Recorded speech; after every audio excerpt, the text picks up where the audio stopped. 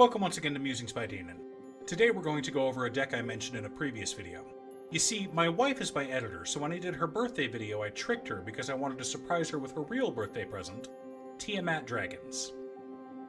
Tiamat is a 7-mana 7/7 legendary dragon god with flying, and when she enters the battlefield, if you cast her, you can search your library for up to 5 dragon cards not named Tiamat that each have different names and put them into your hand. This is a callback to an old 70s D&D adventure where Bahamut would send you to fight Tiamat in her home on the first circle of hell. She was attended at all times by 5 chromatic dragons, one of each color: black, blue, red, green, and white. Tiamat is a very powerful commander capable of dominating games. Anytime you have a tutor, even a limited tutor, in the command zone, your deck becomes stronger. With that in mind, and knowing my wife already has a couple of very strong decks, I decided to build this as a themed deck. Instead of just throwing in the strongest dragons in the game, I decided to start with every single dragon or dragon-adjacent card from Adventures in the Forgotten Realms.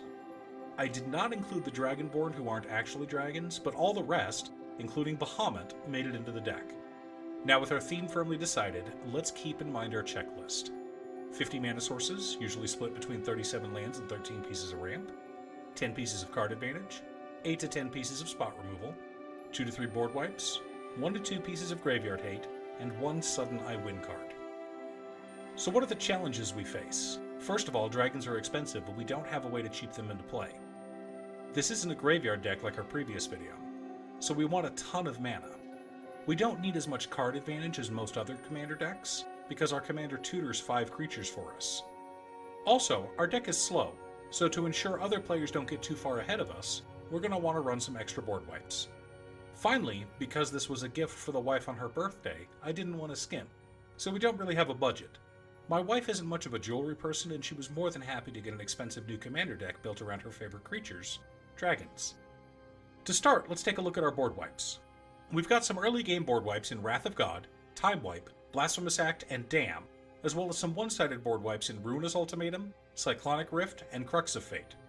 For further interaction, we have Arcane Denial, Swords to Plowshares, Path to Exile, Abrade, Assassin's Trophy, and Despark for spot removal, and Rhythm of the Wild, Teferi's Protection, Heroic Intervention, and Boros Charm for protection. For card advantage, we're running Demonic Tutor, Windfall, Garruk's Uprising, Temur Ascendancy, and Rhystic Study. We also have Sarkhan Fireblood and Dragon's Horde as flexible cards that give us either more mana or card advantage. For the rest of our ramp package, we have Sol Ring, Arcane Signet, Chromatic Lantern, Orb of Dragonkind, Herald's Horn, Cultivate, Kodama's Reach, Farseek, Smothering Tithe, and Mirari's Wake. Now most of our deck is either red or green, so we're also running all 7 of the guild signets that tap for either green or red mana: Boros, Golgari, Gruul, Izzet, Rakdos, Selesnya, and Simic.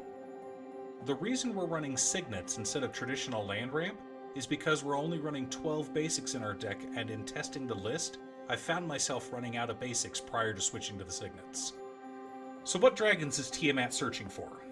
I've already mentioned the black, blue, green, red, and white dragons, but we've also got the 5 legendary dragons from Adventures in the Forgotten Realms: Ebon Death Dracolich, Icing Death Frost Tyrant, Inferno of the Starmounts, Imrith's Desert Doom, and Old Gnawbone.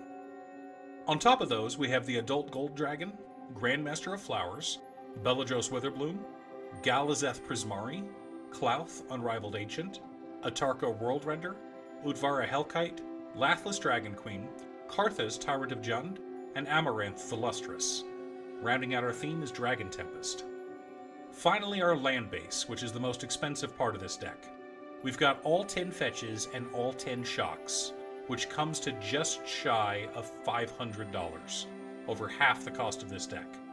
To stay on theme, we're also running a Cave of the Frost Dragon and a Temple of the Dragon Queen, as well as a Command Tower, Exotic Orchard, Unclaimed Territory, 2 plains, 2 islands, 2 swamps, 3 mountains, and 3 forests. So let's take a look at our deck and see how it compares to our checklist. 54 mana sources, a little heavy, but with how expensive dragons are, that's fine. Counting our commander, 9 pieces of card advantage. Spot removal, we're right on target at 9, not counting the effects from many of our dragons. Board wipes, we did go a bit overboard at 7, but that's fine for this deck. No graveyard hate. For our sudden I win card, it would have to be the combination of Beledros Witherbloom and with Mirari's Wake. With the 2 of these out, you can make an absolutely ridiculous amount of mana. So our deck doesn't check all the boxes, but that's okay.